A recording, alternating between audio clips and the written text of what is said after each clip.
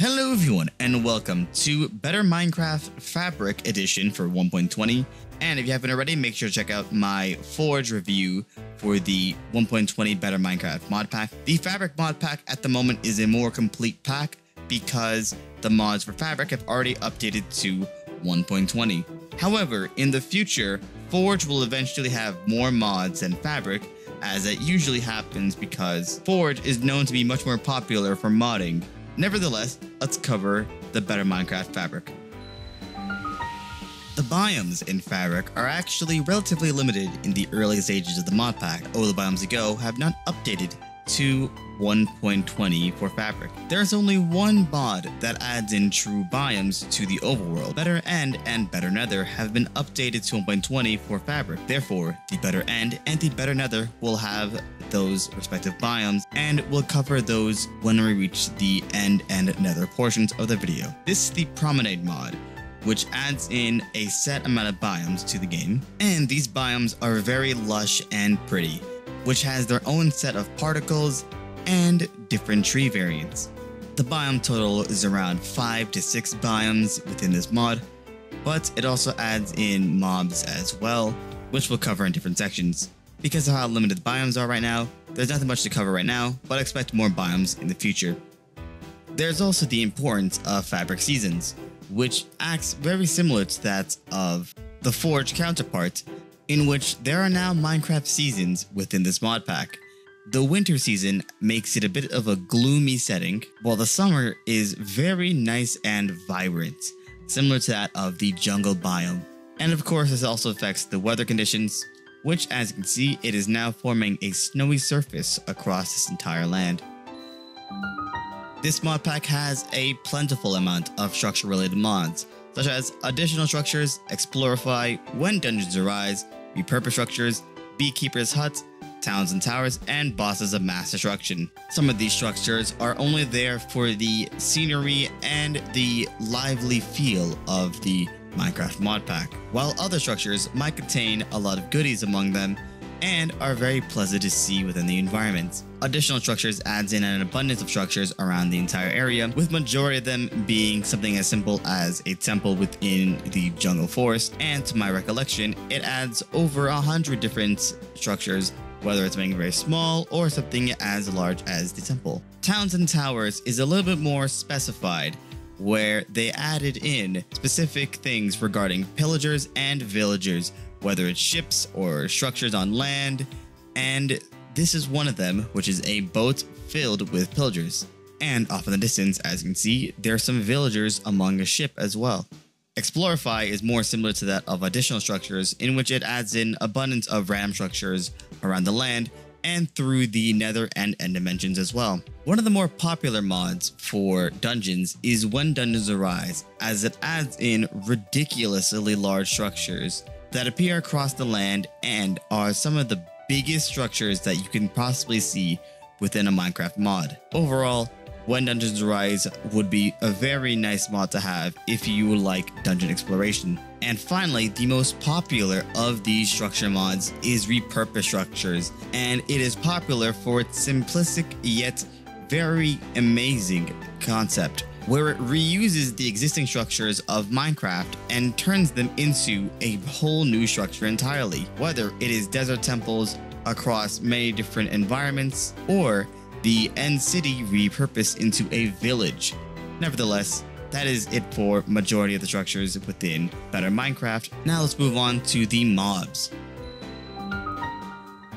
There are a lot of mods that contribute to the animals and other mobs within the Better Minecraft, and the Prominence mod adds in capybaras among other animals as well. There are also guard villagers to protect villages and are not to be taken very lightly, mainly because they have a very short temper if you do anything wrong in the village. In this are also the Friends and Foes mob, which adds in previous mob vote mobs alongside other mobs such as the Beekeeper within the villages. There's also a mod that adds in the Beekeeper's Hut, as I mentioned previously, so look for that within the villages. But the main animal mod or mob mod added to Minecraft is the Adventure Z mod, as it adds in a bunch of monsters and creatures from a variety of different fantasies and folklores and all that stuff, and they are across multiple dimensions such as the Nether and the End. Oh yeah, and probably the most important mob added by the Prominent mod is of course the duck.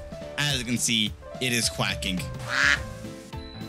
The Nether is completely overhauled with better Nether mobs and some structures from the previous aforementioned mods, such as repurposed structures and when dungeons arise, alongside a lot of other structures that comes with other mods dedicated to the Nether. I expect more to be added to the Nether, along with other aspects of better Minecraft, but for now, this is what we have, and what we have is pretty awesome, as the better Nether itself is a good mod to overhaul the entire Nether region. I mean, take a look at this hydrogen jellyfish. It blows up when it dies, but it's an amazing aspect within the better Nether mod.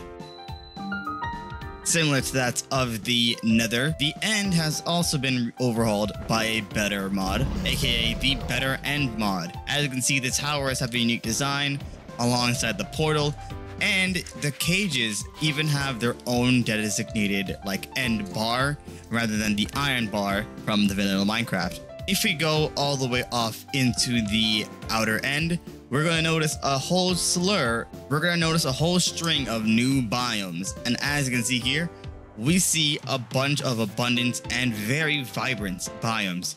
Alongside these vibrant biomes are a little bit more gloomy biomes, but you know, it's a nice balance of different biomes and different environments within the End. And they are so well done. Out of all of the biome mods, I'd say Better End offers some of the most interesting and intriguing biomes to Minecraft. Alright, so let's move on to bosses. Let's go on to the Eye. The Eye is a eye, and when you kill the Eye, it will grant you access to the Void Z boss. And the way to summon the Eye within the End is to make a shrine using the dragon egg. So you do need to kill the dragon in order to summon the Eye. And as soon as you make the shrine, the Eye will summon. Alright, there we go. Now you get a lot of experience from the Eye, and the Eye will have a little bit of an animation. There we go. And so now it will spawn this little platform here, and believe somehow it's going to have the Void Z. Now, usually the portal would spawn because the Void Z mod is in this, but for some reason the portal did not actually spawn in. When it works for 1.20, a portal will spawn here sending to the Void Z dimension, and you have to fight the Void Z boss. There is also bosses of mass destruction, and each dimension, the Nether, Overworld, and the End, have their own sets of boss of mass destruction. For example, this one right here, it's an obsidian altar. Okay, so we put an eye inside here, and out comes the obsidian lith. Basically, it's like an obelisk, but obsidian. So obsidian lith. And there is a boss within the Nether and the Overworld, known as the Lich and the Hand, I believe. So go around the End and go around the Overworld and the Nether to find these different bosses, and you get pretty interesting crafting materials from them. Now, this mod is in beta, so don't expect this mod to be fully perfected at the moment. And I believe this boss has 3 stages to it, along with the other bosses. So go fight them yourself and make sure to reap the rewards that you get from these individual bosses. Overall, that is it for majority of the mods within this mod pack. Some additional mods would be the nicer sky mod, which, as you can see, it adds more of a beautiful sky texture, skybox to your Minecraft world. There's also supplementaries, which adds more blocks to your game. Winterly, which adds in more of a winterish theme to it, more of a Christmas theme to it as well. There is also the Carrier mod, which allows you to carry chests, spawners, and other stuff at the cost of hunger and slowness.